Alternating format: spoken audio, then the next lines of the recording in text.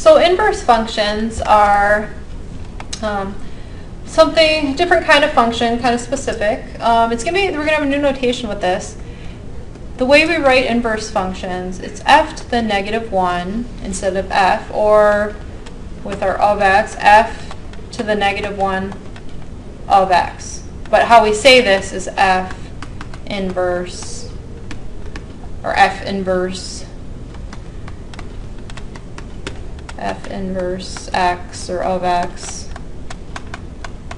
Now this is not to the negative 1 power. Okay, so even though it looks like f to the negative 1 power, it's a different kind of notation, f inverse. So nothing's being done to the negative 1 power. It's nothing like back in the exponents that we did, the exponent rules.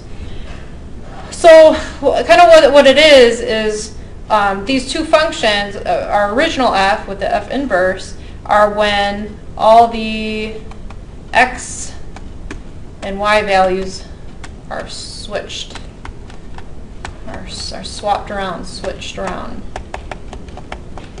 Okay, so if we have an f function with that's x and y, like we're used to, f inverse is going to have the same values, but the x values are going to be whatever the y's were for the original function, and now the new y values are going to be whatever was x in the original function.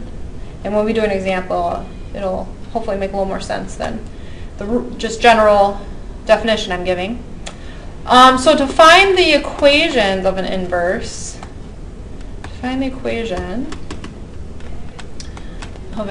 function, okay, I'm going to give you some steps. So first, because normally we're going to give it the original f of x, so we're going to replace whatever that f of x is with y, which we know that's the f of x just means the y value. Okay, so we're going to do that. So now that we can switch our x and y's, so every time we see an x, we're going to put in y. Every time we see a y, we're going to put in x. We're going to swap the x and y's.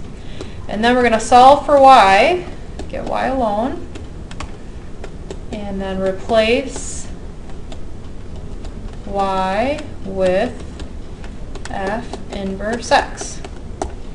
So it's kind of swapping around our x's and our y's. Okay, so we're going to do an example. We're going to come up with the equation, then we'll graph them to compare. So let's say my original function, f of x, is 2x plus 3. Okay, so first, to come up with the equation, remember these steps. My first step, replace f of x with y. Y equals 2x plus 3. Now, I'm going to swap my x's and y's. X equals 2y plus 3. Now I got to solve for y, get y alone. So I'm going to subtract 3 on both sides. Take 3 away from both sides, so it basically comes with minus 3 on the left side. Divide by 2. And I'm going to switch the sides right here. So I have y equals x minus 3 divided by 2. And then I'm going to use my inverse notation. F inverse equals x minus 3 over 2. Or, if I want to break it apart, it'd be do my y equals mx plus b form. 1/2 x minus 3/2, or 1 1/2. Okay, so now let's graph these to see what the graph looks like. Start to kind of get a better idea of what this all means. So I'm going to do my original function in blue, and I'm going to do my inverse function in red. I'm just going to keep this x minus 3 over 2, because I know you can graph these pretty quickly with your y equals mx plus b, but we're gonna plot some points so that we see this whole swapping of x and y a little better. A little straighter.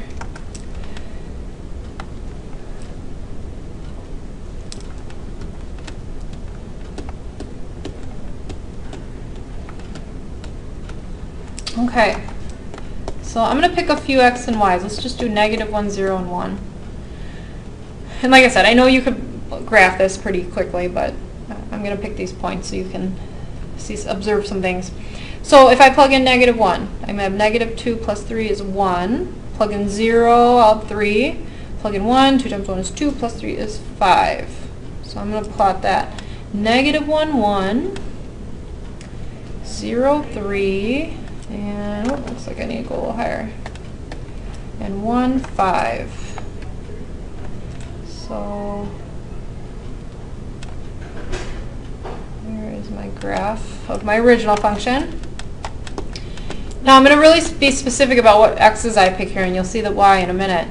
Let's say I plug in x is 1. So if I plug in 1, I'm going to have 1 minus 3 is negative 2, divided by 2 is negative 1. How about 3? If I plug in 3, 3 minus 3 is 0, divided by 2 is 0.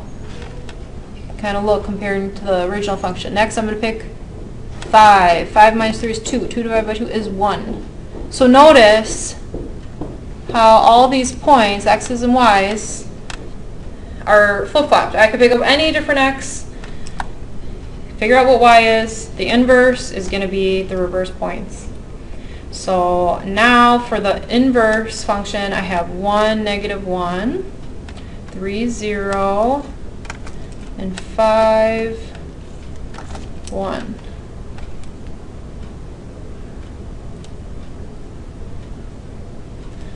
Okay, so there's my inverse function. So this is the inverse, this is the original.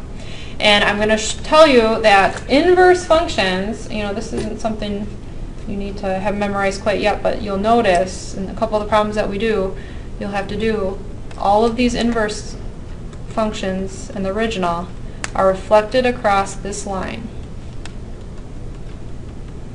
Which what that line is y equals x.